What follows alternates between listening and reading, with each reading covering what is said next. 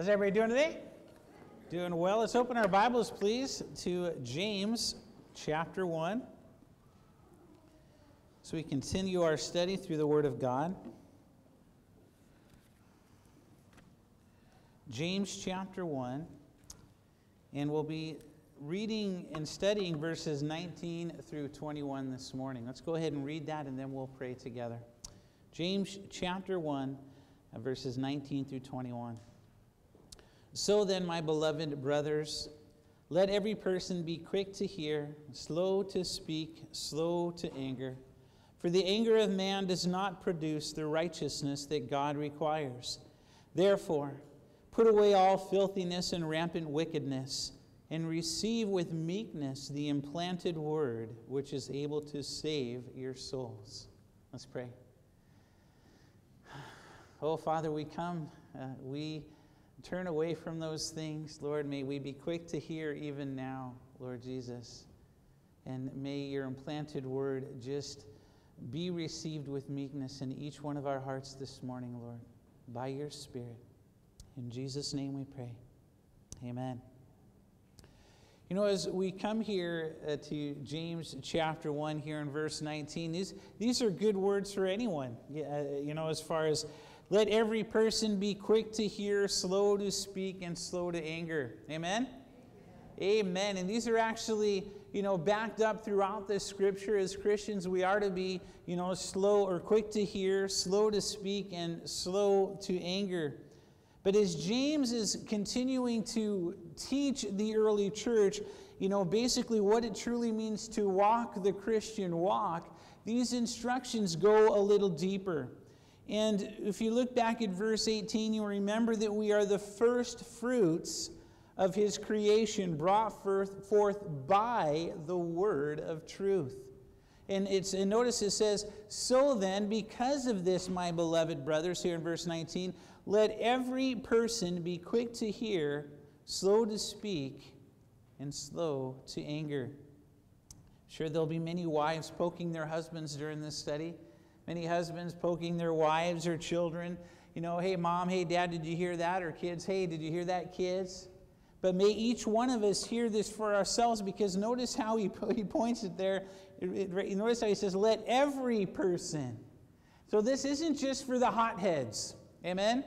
This isn't just for the Irish or the Italian or the whatever. We might make excuses for, our hot-headedness or quick to anger or not to listen. But these are for every person. All of us are to continually be, to be being quick to hear, slow to speak, and slow to anger. As we look through these verses, there's actually 4 important steps for us as Christians that James is going over as we come to hear the Word of God. And that's actually the main subject here, is the hearing of the Word of God, to be quick to hear the Word of God, slow to speak, slow to anger. And lastly, we're going to see in verse 21 to actually be cultivating our hearts to receive the Word of God with meekness. Now, the first 3 listed are here in verse 19. Let every person, and again, thus this is speaking to all of us, that we're to be quick to hear. And that's the first thing that he calls us to be, quick to hear the Word of God. Now, again, this can apply to relationships. I don't know about you, but have you ever been talking with someone and realized that they've actually been talking to you for a minute or two and you haven't heard a word they've said? Why is that? Well, we're thinking about numerous different things. We might be talking about or thinking about in our head what we're going to reply to them. So we heard the first few words, and then we kind of dropped out because we're putting together our reply to them. Maybe we're thinking about the hard day at work, or we see the kids over there just about to dump over, some thing of milk or whatever, and we're just not honing in on each other. Husbands and wives can have an amen. Amen. How about when you're talking to your kids? Did you hear a word I said? Did you hear me? What? What'd you say, Dad? Why, you didn't hear me? So again, it can apply in those situations. But especially here, that we need to be those who are quick to hear the Word of God. Now, the word quick here in the Greek literally means speedy, nimble, quick to hear the Word of God. Now, the opposite of this in the Greek is literally to be dull or slow to hear the Word of God.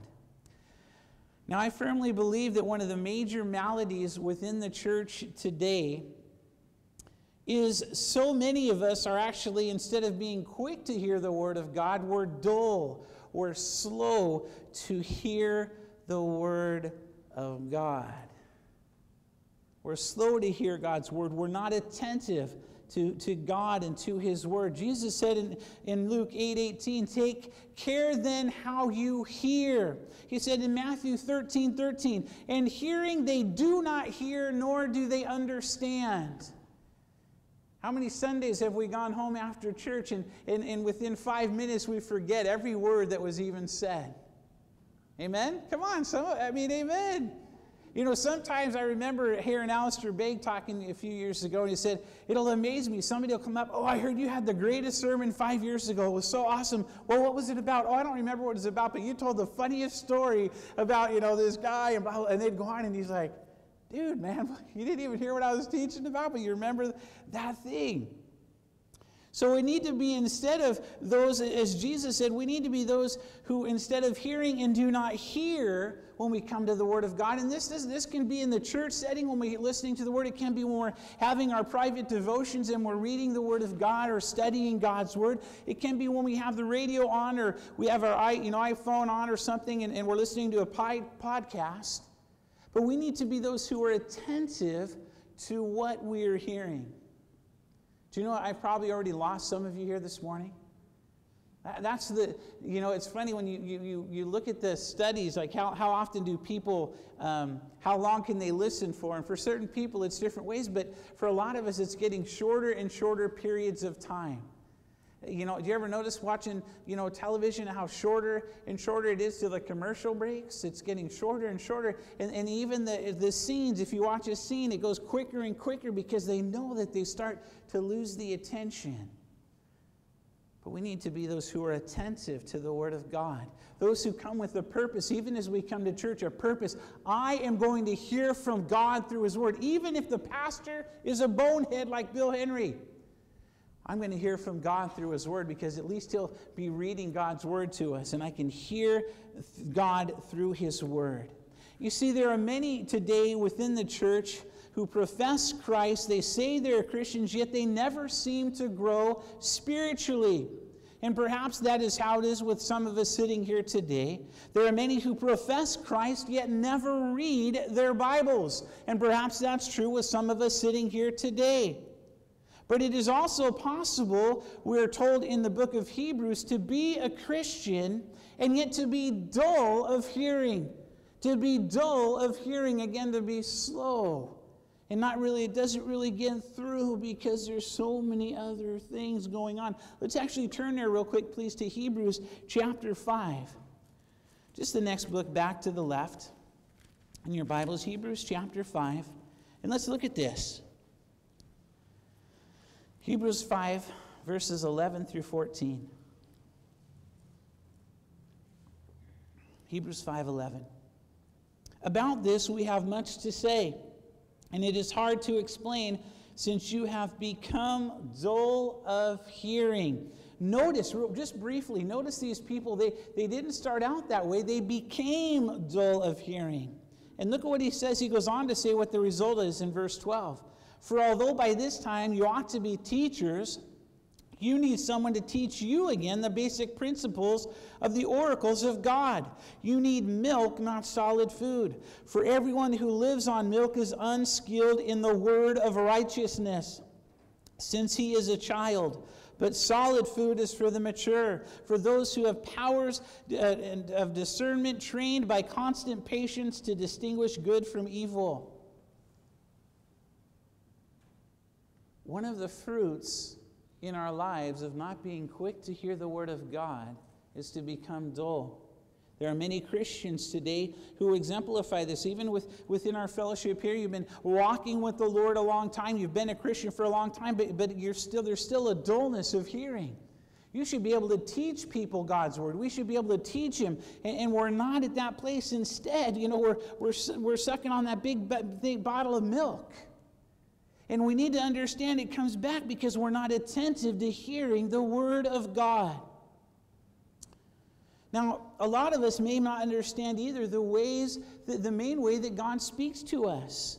You know, the main way that we listen to God is not simply through taking a walk through a forest, not simply by going down to the beach and hearing the waves crashing on the beach or in any other way. The main way that we hear from God is through the continual, habitual, daily reading of the Word of God. Can I have an amen? Amen? Amen. The continual, daily, habitual reading of the Word of God. Now, most of us will say amen, but how many of us actually do it? Don't raise your hands, but how many of us actually are doing it? We're in the Word every day, allowing God to speak to us, allowing our hearts to be softened by the Holy Spirit so we can hear. Because in Romans chapter 10, verse 17, it says, faith comes by hearing, and hearing by the Word of God. Can we hear it from the Lord when we're walking at the beach? Of course we can. We have His Holy Spirit living within us. Can we hear Him when we're walking on the golf course or walking through the woods? Of course we can. But that is not the main way that we hear from God.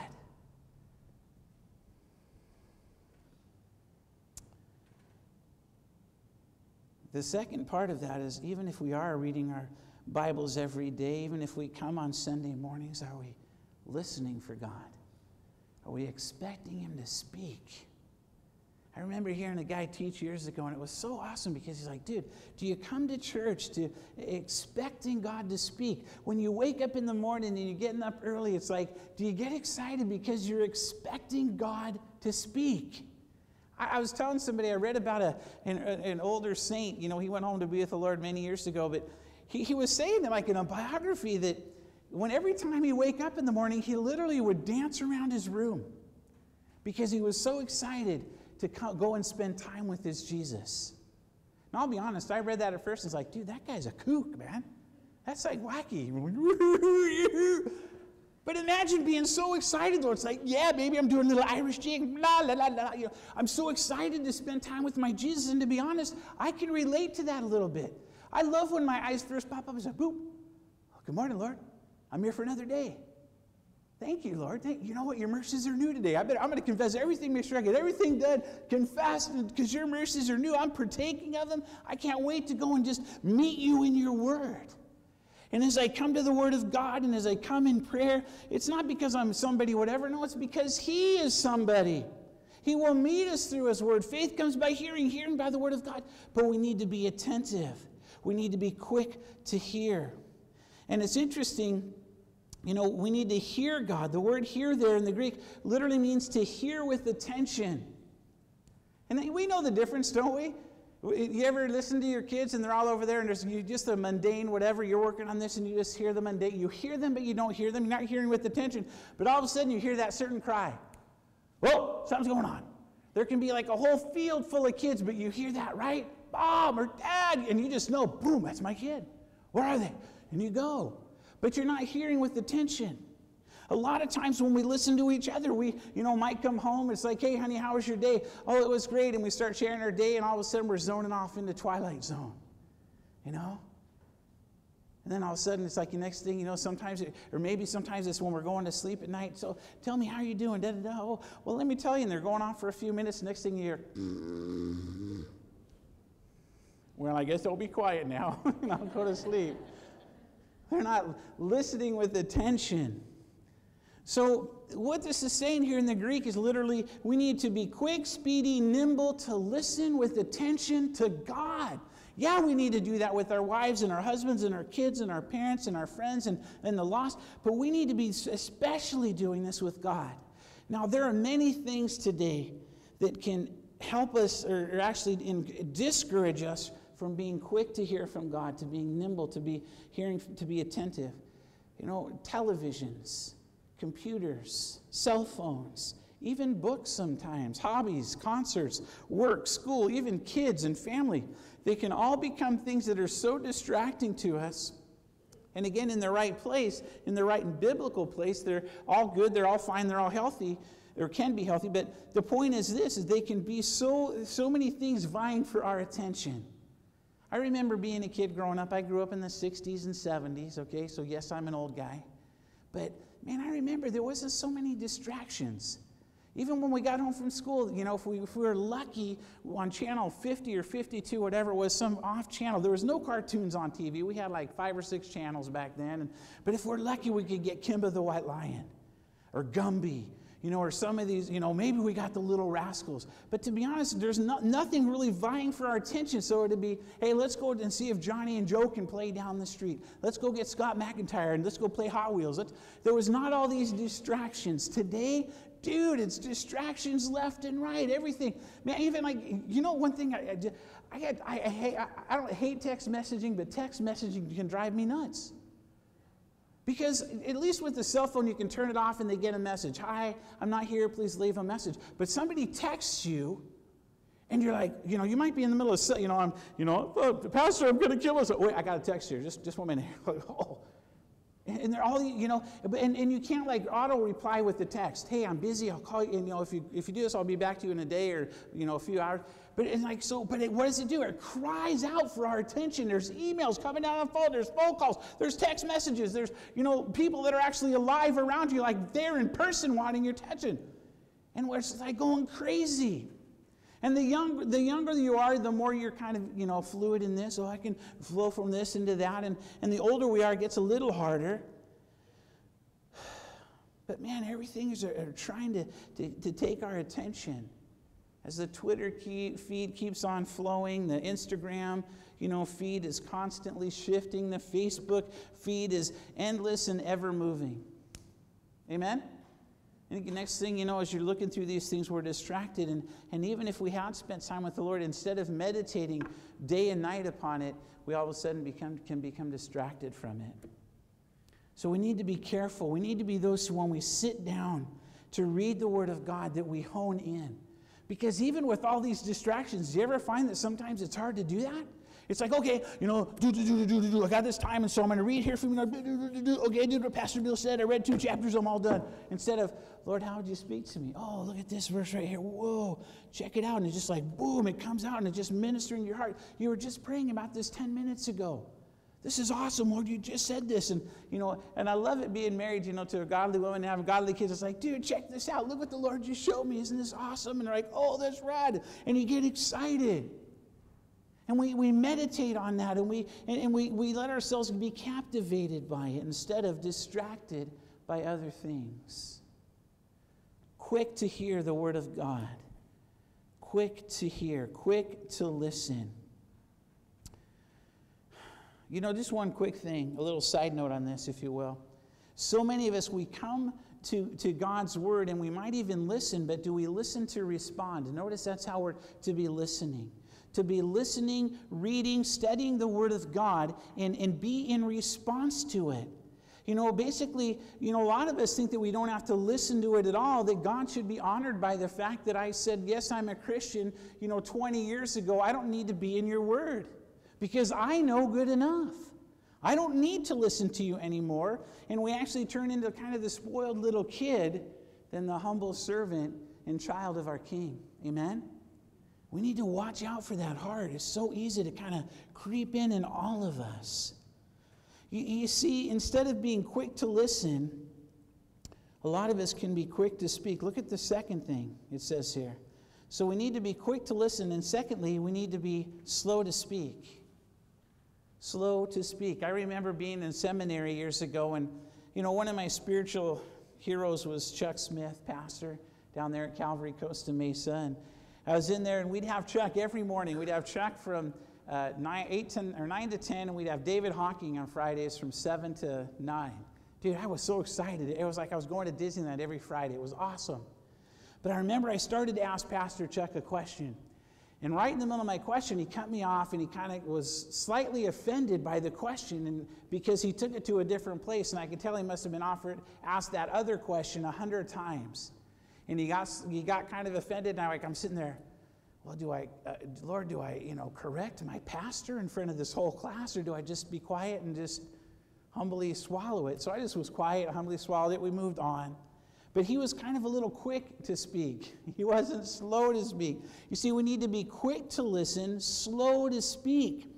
Now, what's interesting here is, You know, remember what we said in the Greek, that to be quick to listen and the opposite is to be slow? This is the actual opposite word here in the Greek. We need to be quick to listen but slow to speak. To slow down. Before the words, we just find them blurting out of our mouth. Amen?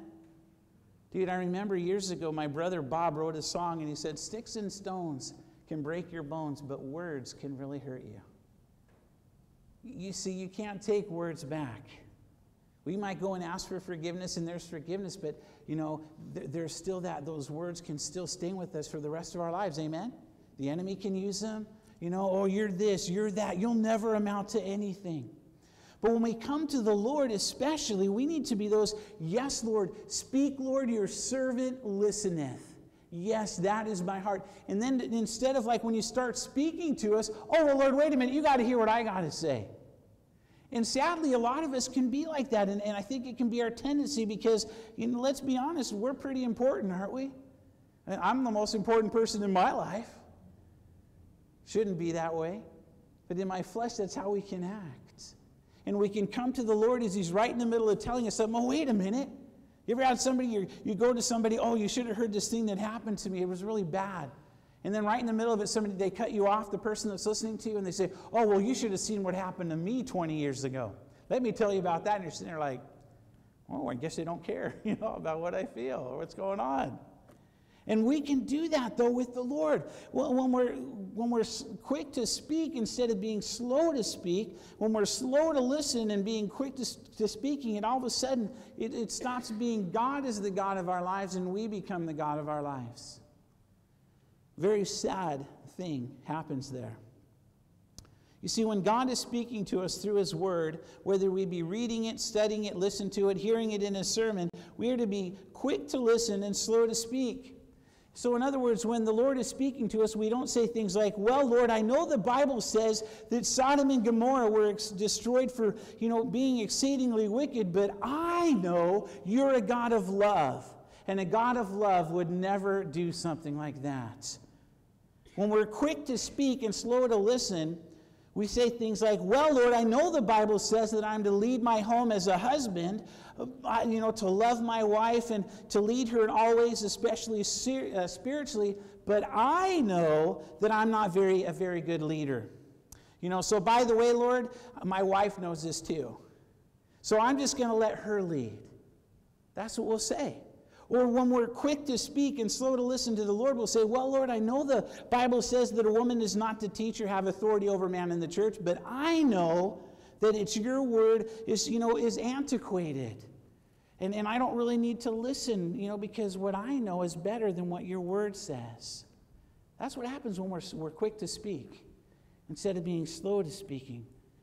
Again, the one who's quick to speak says, well, Lord, I know the Bible says that you created the world in 6 days, but I know that evolution must be real, so I say that part of your word is wrong. It just wasn't 6 literal days. It kind of was, you know, we don't know really how long those days were. And because I'm saying what I know, in all those cases, all those scenarios, and by the way, all those cases and scenarios, I've heard people say right to my face. Right to my face. And again, these are, you know, again, not what God has said, but what people has said. So instead of being quick to hear what God says through His Word, we're quick to hear what I have to say about the subject. I remember when I first came to Christ, I was in a Christian church that didn't promote the Word of God. And when I finally came, you know, started going to Calvary and Chuck and Greg Laurie and others were, you know, Randy Ziegler were teaching through the Word of God, it was foreign to me. And to be honest, some of it was quite boring. Amen? Hey, I was that Christian, that baby Christian. I'd been a Christian for 7 years at that point. Thought I was Mr. Spiritual dude and everything. But then when I started reading through the Word of God, I came to that place where it's like, you know what, Lord? I don't even know why I believe what I believe anymore. What do I believe about abortion? What do I believe about homosexuality? What do I believe about sex outside of marriage? What do I believe about drugs and alcohol and cussing? And what do I believe about, you know, dirty jokes? I mean, just everything, Lord. Did I learn it when watching Romper Room when I was a kid? You know, did I hear about it from my teacher at school or the kids on the playground? Did I learn some of it while I was in church? And I had to come to that point and humble myself before God and say, Lord, speak, Lord, your servant listeneth. I'm done talking. I need to hear you talk. I need to change my thoughts, my life in accordance to your word. You see, the people that we're just talking about are those people who have a tendency to be quick to speak and slow to listen and care not what the Lord says. In other words, we speak for the Lord. Whenever you hear somebody say, well, my God is not a God of condemnation. My God is not a God, who is a God of retribution. I remember Oprah Winfrey, she says she used to be a Christian. And she said when she was reading in the Bible that God is jealous over his people. She said, well, my God doesn't get jealous. She thought that was a flaw, and she walked away from Christianity. Now she has some grotesque, cultish, whatever. But do you notice what it was? She spoke what she believed. She wasn't quick to listen and slow to speak. She was short to listen and quick to speak, and a lot of us can be that way. We like to speak for the Lord. And even though things can be quite unbiblical and sinful to do, we presume that we know better than God does within his word. We presume that we know better than God does in his word. And this is permeating the church today. Lord, I know you want me to go to church today, but I know that you really don't mind at all if I don't go. So I'm not going to go. Lord, I know that I should be reading my Bible every day, but I know that you really don't care. I know you don't mind. It's all good with you. That's me speaking. That's not God. Lord, I know, I should be sharing the gospel with people, and it's been a long time since I've told anybody, the way of salvation, but I know your grace covers all that. You don't really care if I go out and make disciples. Can I have an amen? Hey, it's so easy for all of us to start speaking for God. Instead of being quick to listen, we become quick at speaking. Well, this is what my God says. Well, that's not the God of the Bible. So that's not God at all. Can I have an amen? Amen? Amen. If it's not said in his word and we have the audacity to say, well, this is what my God says, we're in trouble. We're in sin. We're committing heresy.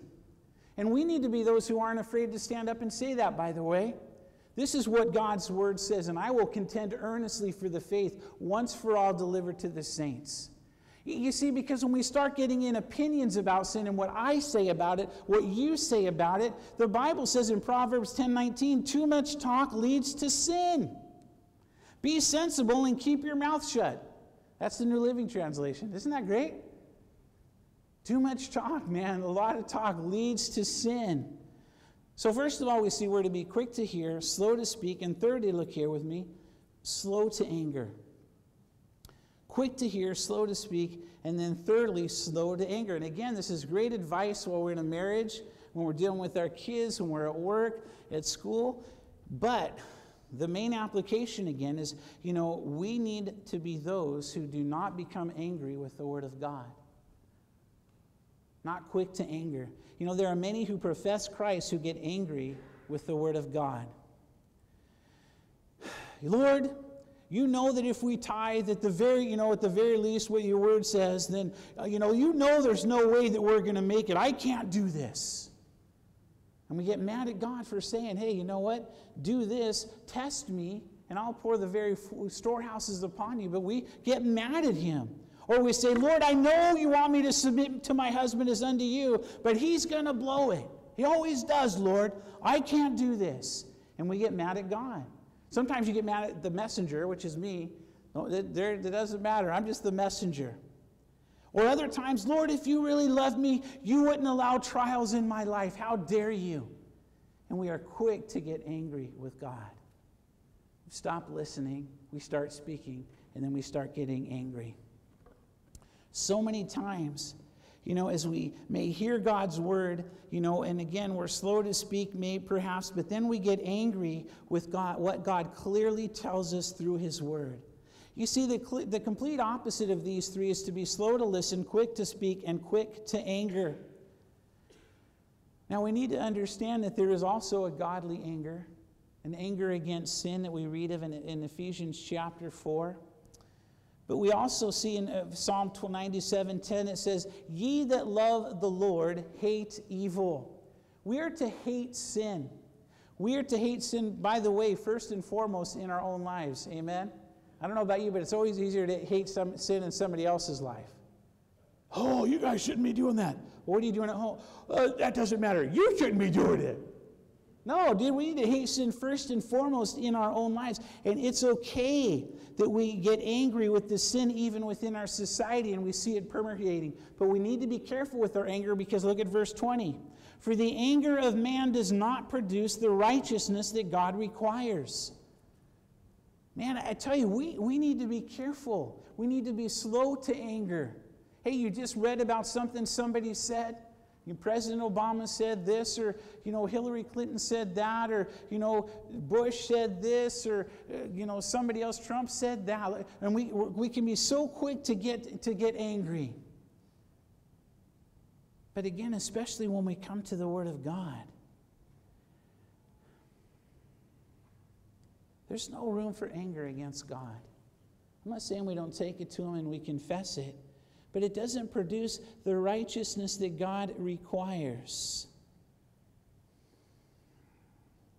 I like what one person said about being angry and, with righteousness and being careful with all that, but also angry against sin. He said, the person who cannot get angry at sin does not have much strength to fight it. So we need to be angry with sin, especially again within our own lives. We need to, hey dude, you're not coming back in this door. By the power of the Holy Spirit of God, I'm going to stand on the Word of God and I'm going to claim victory over this sin. And I know that God is going to make a way for me to either endure that sin or make a way of escape. Because I believe God more than I believe that temptation to sin.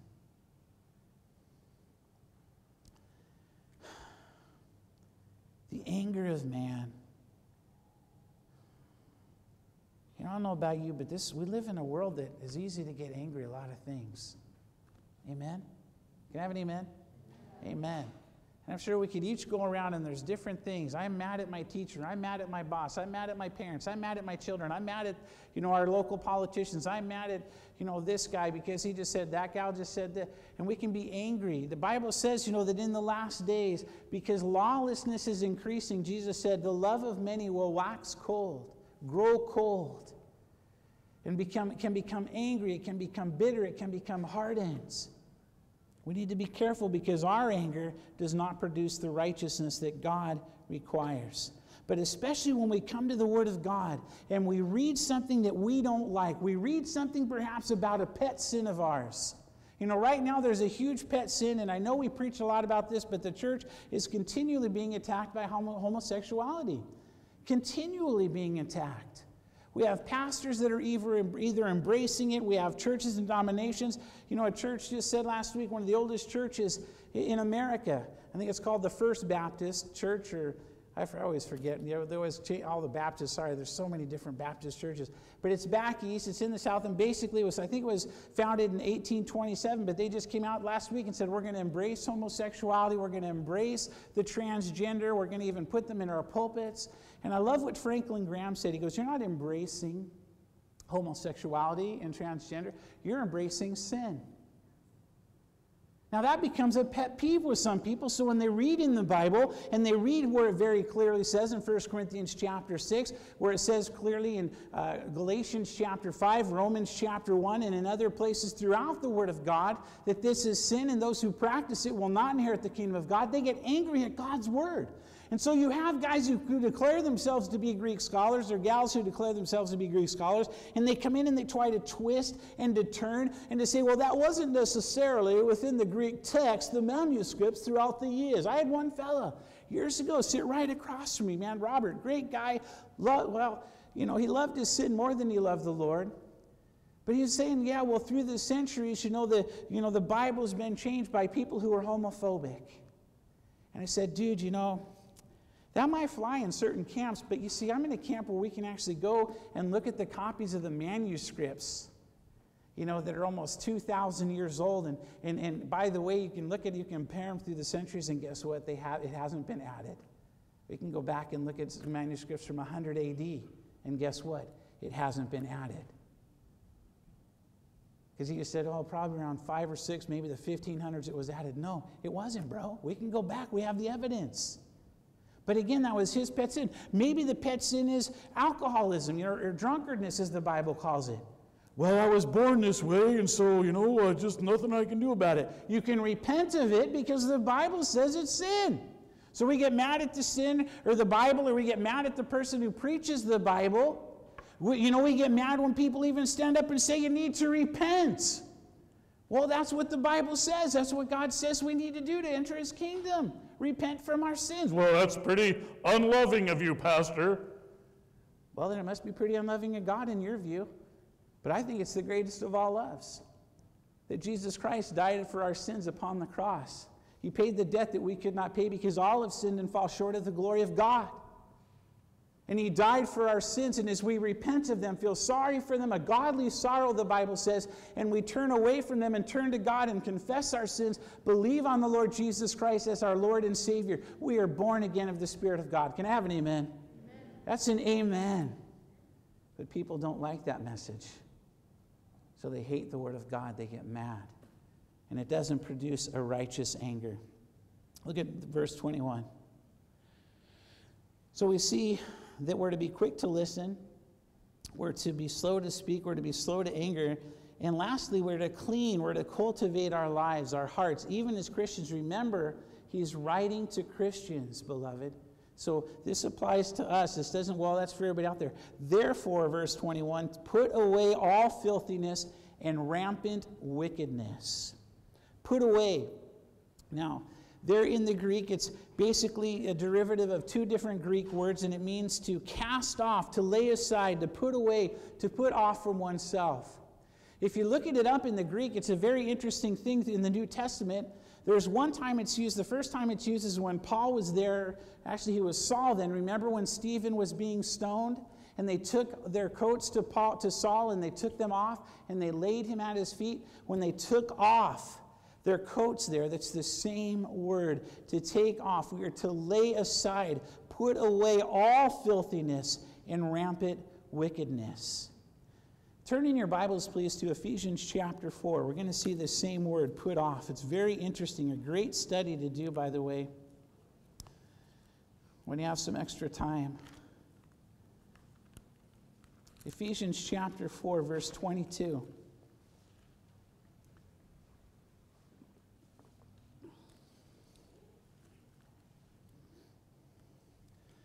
Ephesians 4:22, to put off your old self, which belongs to your former manner of life.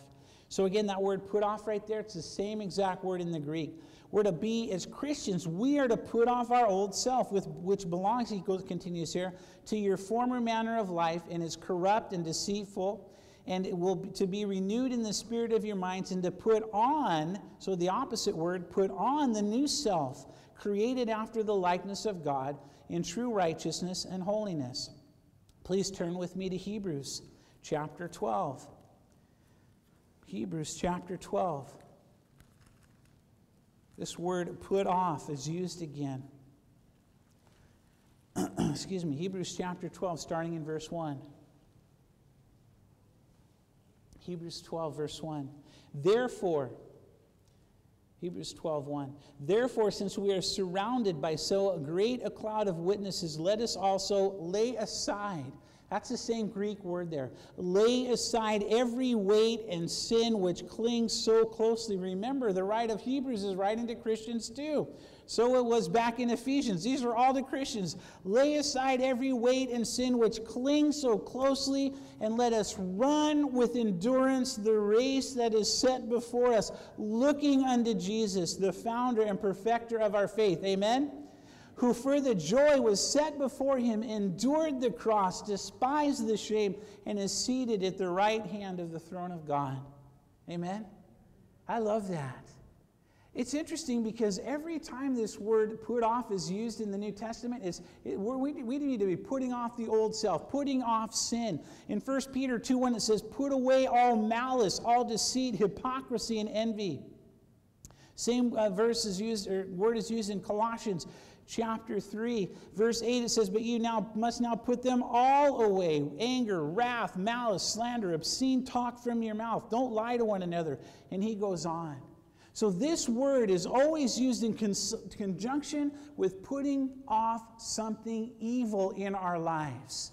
And guess whose responsibility it is? Do you mind raising your hand, please? It's our responsibility. I don't know about you, but I have a tendency to say, Lord, I have these bad things, I have some filthiness or some rampant wickedness, going through my head, or these different things, and I get angry or do this or that. And it's like, Lord, you need to change me. Okay, I'm going to bed now, Lord, and you work on that, okay, when we're sleeping. Right? Well, God hasn't changed me yet, so I guess he still wants me to be this way. No, this is our responsibility. I can blame everybody else for my sin. I can look at you and say, well, this and that. I can look at God and say, it's your fault that I'm this way. Or I can repent and by the strength and grace of God believe what the Scripture says. Well, I'm enslaved for this sin for the rest of my life. I will never have victory ever again.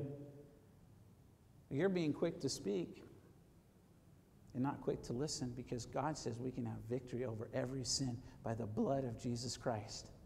Amen? Amen. And if God says we can put off, if God is commanding us, by the way, this isn't a suggestion. Hey, if you're up to it today, I know you got a hard day in front of you and God's telling you, I know it's a rough day today. I know you've had, if you're up to it, can you please just put aside these things? Okay, thanks. I know if you can, it's okay. But that's how we act. Well, I can't really do this, and I'm going to continue because, I'm under God's grace. Hey, we find power in God's grace. Paul said, don't use God's grace as an excuse to sin. We find later that Paul said, you know what, I work harder than anybody else, but it's not me working, it's the grace of God. God's grace is there, it is real, it saves us, it keeps us, but we have victory in Jesus Christ. These things are all of us to do. Let us not coddle our sin and say, well, Jesus just hasn't worked on this yet. No, we have to instead of coddling it, we need to confess it. If God commands us to set aside something, you better believe he's going to empower us to do that. Amen? Amen? God empowers us, dude. This is one of the false beliefs in the church today. Oh, we're just going wherever, Lord, no, dude, man, I am standing on the Word of God. I'm going to be quick to listen. Oh, Lord, it's glorious. Okay, you tell me to put away all this, filthiness. Literally in the Greek there means dirt, filth, uncleanness, moral filth. Man, I bet some of us that would turn off half the movies and TV we watch. Moral filth. And be careful.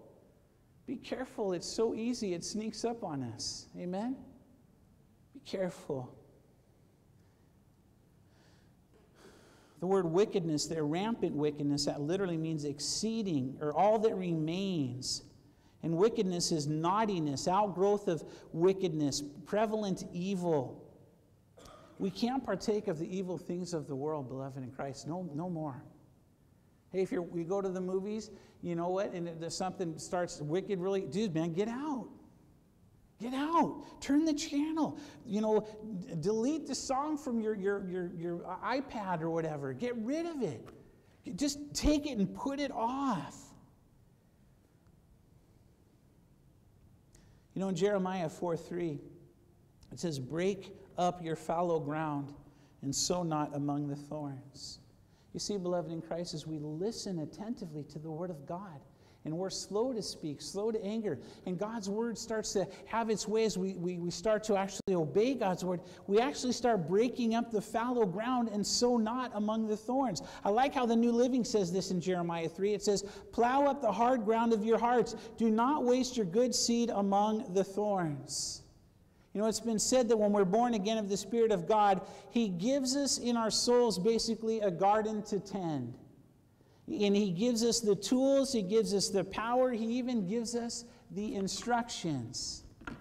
We need to be those that by his power, we set aside the filth, we set aside the evil, we cultivate the garden within our hearts. And if there is that in your life, confess it to the Lord, repent of it. turn away. Let yourself weep over it. Now look what it says. As we put away filthiness and rampant wickedness, and we're quick to listen, slow to speak, slow to anger, and we're now ready to receive the word of God into our cultivated hearts. Notice, and receive with meekness the implanted word, which is able to save your souls. You see, beloved in Christ, it takes meekness. It takes humility to receive the true word of God. I like how one commentator said it. He said, when we receive the word with meekness, we receive it and do not argue with it, and honor it as God's word. You do not try and twist or conform it to your way of thinking. That's coming meekly and humbly to the word of God. If you're having problems with sin in your life, beloved in Christ, if there's no power of the Spirit in your life, I can guarantee you that we're not coming meekly and humbly to the word of God. Romans 12:2 says, and do not be conformed into this world, but be transformed by the renewing of your mind, that you may prove what is good and acceptable and perfect of God. Let me read this in the New Living. Don't copy the behavior and customs of this world, but let God transform you into a new person by changing the way you think. Then you will learn to know God's will for you, which is good and pleasing and perfect. And we know that comes where? Faith comes by hearing, and hearing by the word of God. This is how he transforms our minds. If we're quick to listen, if we receive his word with meekness, that means when we come to the Lord, we come as his servants. We're to humble ourselves in the Lord too many times because of who we are in Christ, and we're told that we can approach his throne with boldness, and we can, amen? We come and say, all right, Lord, here I am. You do what I want you to do. I've heard people say that. Lord, you know what? I claim in the name of Jesus, a new Mercedes. And you just got to get out there and you just, you use the Holy Spirit. And they talk about it like it's, the Force from Star Wars. Use the Force, Luke. And it's like, oh, there's the good and the bad. No, that's not it at all. We come boldly into the throne room of grace and we humble ourselves. Lord, here I am. I am your servant, Lord. So blessed to come into your presence. Man, did I tell you it's an honor? I'm so Bill, relax. Come here. I'm going to lift you up as you humble yourself. That's what we're told. Humble yourselves and he will lift you up. We think sometimes, well, if I come in and, I'm just like, oh, Lord, I'm a buzzard, and I'm all this. And by the way, we are. We still are. We're saved, gloriously saved. We're covered by the blood of the Lamb, but we still sin. We still have the ugliness of our sin nature. But as we humble ourselves and we come, Lord, speak, Lord, again, for your servant listeneth. As we come to him, as we study, as we read his word, as we hear his word, and we say that to him, Lord, speak, your servant listeneth, and we come humbly. It's like, what, Lord, correct me in my thinking, correct me in my speech, correct me in my actions. And I come to the word and I'm going to say, what, Lord, I'm going to do what you have here by the power of your Spirit. I'm going to receive this with meekness.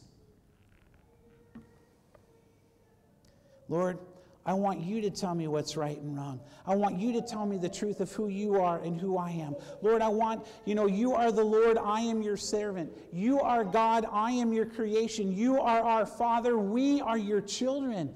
Thus take everything we know, everything we think we know and believe, and we need to hold it again to God's word as a mirror. Can I have an amen? Amen? Amen. And allow his word to correct us. We need to allow God to correct us, to change us, to mold us into the image of Jesus Christ. We don't walk away and ignore the things that we see in the Bible that we don't like. Well, Lord, I don't like the fact that you're telling me to do this or telling me not to do that, so I'm just going to ignore it and I'm going to forget it. I'm going to say that I love you, but that's an oxymoron. Jesus said you can't say you love me and not do what I say. John just says, dude, if you say you love God and you don't do what he tells you to do, you're a liar. This is the apostle of love. You see, we receive the word with meekness. The implanted word which is able to save our souls. Now, as we close, we just need to be warned of something very important here. Notice, it says that it is God's word that is able to save our souls, not our word, not our friends' words, not the teacher in college or university, the professor, not the president's words, not the pastor's words, not the famous guy or gal's words, that musician that we love or that actor. Not their words can save us, not even the word of the church, but it is the word of God that can save us. Can I have an amen? Amen. This should get us excited. This is where life is found. It's interesting. Those who follow the word of man are those who, they are on that wide path. That wide path. Those who say they follow God, I love you, God. I don't care about your word. That's antiquated, but I love Jesus. You know what? They're on the wide path to destruction. And that's hell, by the way. Hell is real. Hell is eternal. The path that says the word of God is not relevant today, that's the path. That path is the path that says women can preach from the pulpit. That's the path. This is the path that says Jesus is the only one of many ways. That's the path. This is the path that says I don't have to submit to my husband. This is the path that says I don't have to lead my wife or honor my parents. This is the path that says I don't have to go to church. I don't need to read my Bible. I don't have to tithe. I don't have to pray. I am my prayer closet. I don't have to fast. I don't have to obey the word of God.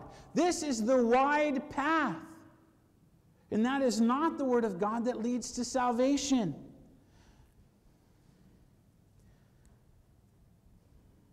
The narrow path is actually quite easy to know the way. For God gave it to us in 66 books by some 40 authors. We call it the Bible. This is God's word. This is the narrow path. This tells us how to live righteously, how to love God, how to love others, how to love the lost. See, this is the word, notice here again in our text, that is able to save our souls. May I ask this morning, what path are we on? What a great thing for each one of us that we can still look and say, Lord, which path am I on? And I guarantee that if you're not on this path, if you're not on the path of the Word of God, it will lead you to destruction. But if we are on the path of the Word, may I encourage you, beloved in Christ, to go deeper. Go deeper, go higher, go stronger in Jesus. Can I have an amen? Amen. Let's pray. Lord, you are the Savior of our souls. You are completely holy, completely just, Lord. You are so worthy of our praise this morning, Lord. And as we read your word, Lord, I pray that we'd all be, quick to listen to those around us and, slow to speak and slow to anger, but so much more, Lord, when we come to you. Help us to be more attentive to you, Lord. Your word that brings us eternal life, Father. I pray for those hearts here that were perhaps deceived this morning, Lord. Deceived that they can't find help and strength through you and your word. Perhaps deceived that they know better than your word, Lord, than you. Father, we lift them into your hands and pray you'd soften their hearts, that you'd bind the enemy who has deceived their minds and blinded them. I pray for those who are walking strongly and deeply in you as well, Lord Jesus, that you would just firm them up in their faith. Lord, reveal your presence to them so much more deeply. Draw us all near to you in these last days. In Jesus' name we pray. Amen. Let's stand together.